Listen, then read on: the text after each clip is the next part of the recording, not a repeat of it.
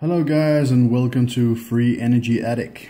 I was gonna make a video for you guys about how much amperage this motor could produce, but I've made a big mistake, and you're free to call me an ass if you like. I have misplaced the original belt for the motor drive, so I'm not quite capable of making this turn as I would like it to. I've tried with this wheel rim, what do you call this, protector of some kind, but it just keeps sliding off. And although it is making about a amp and a half, I know it will produce much more if I had the original rim. So that's the bad news. The good news is that I am making this new channel called Free Energy Attic, and I hope you subscribe to it and keep following up, because I was just wondering, who in the world would like their own grave dug up in a million years just to be fed some refinery and shut it up in a motor and burned off again? I mean, come on, let's let the dinosaurs rest in peace, shouldn't we? Let's make some free energy, man. And this is free energy. Just a little motor from a washing machine, accompanied by the wind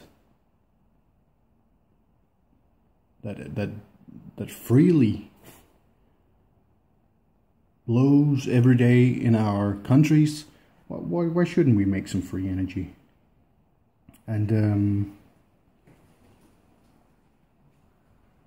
And while you subscribe and while you're commenting this video and talking about how stupid I am for misplacing this the belt drive,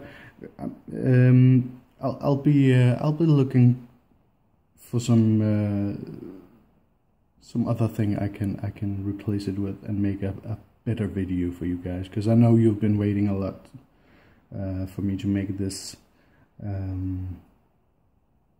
So I'll be there soon, I promise you. And for now, you can see, but by hand, nearly half an amp. Not quite getting the lamp to light up, but I just in the trying to hook this thing up, I was actually blowing up a 5-watt bulb. Let me see if I can get it for you guys. No, not there. No, kind of misplaced that. There, yeah, here. No, there it is. Here you go. I blew this up with the motor, so it really is a capable motor. And as said in the original video, I've got this from a washing machine. It's a Siemens IQ 700.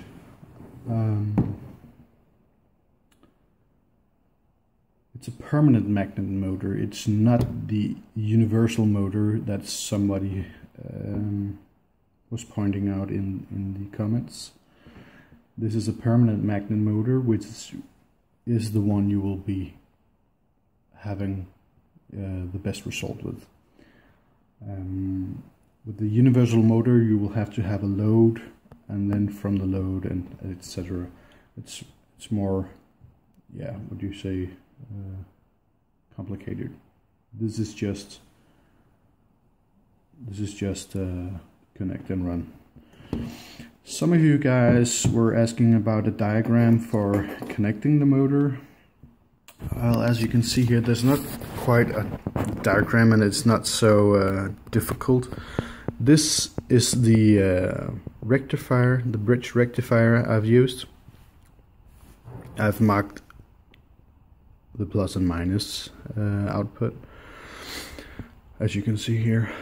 There are 3 wires from the motor, exiting the motor, and then you have to solder it on to the 3 pins of the rectifier.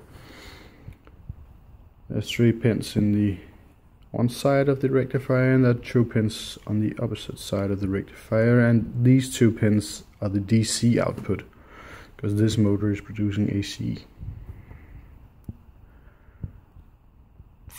Yep, well, that's it. I really hope that you will subscribe to my new channel, Free Energy Addict.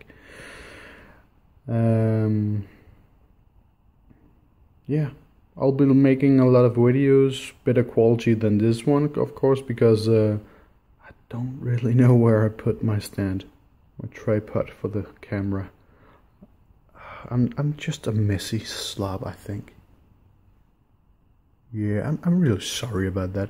But stick around, subscribe. I'll be making a lot of more videos with a lot of free energy, gadgets, cool stuff. And as you can see here, I'm about to make some really cool things about from laptop batteries.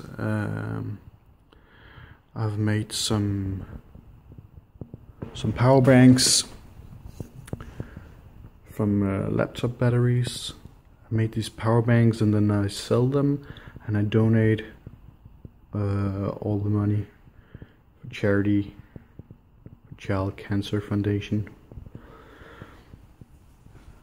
just to get it off the environment, because people are throwing them out in the bins and well, that's not good, right?